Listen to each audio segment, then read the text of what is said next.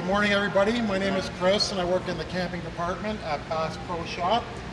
Today we're going to be talking about a new product that we carry. It's called the Brinkmann 5-burner Professional Smoke and Grill.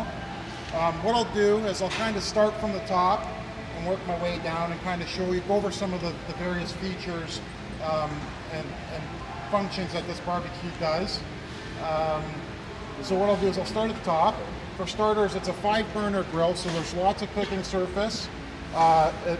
Each burner is 10,000 BTUs, so it's got sufficient power.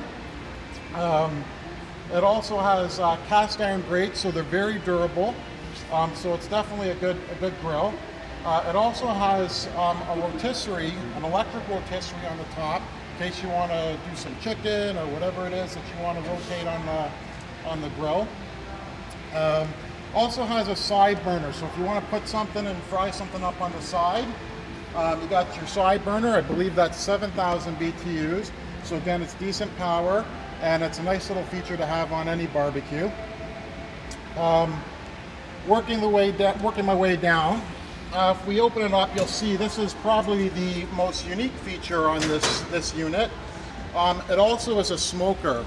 And it's probably one of the first that I've seen of this kind where it's actually a true smoker within the barbecue.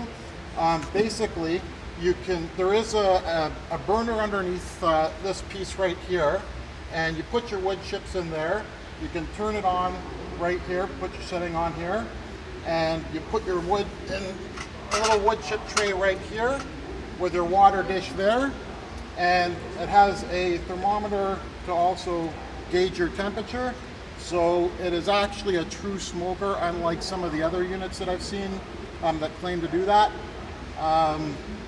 As well as it is it's a natural gas or propane gas unit. You do have to get a conversion kit to make it a natural gas unit, but you can do that. That option is available. Also comes with a little bottle opener for those of you that like to have a cold one while you're out there cooking.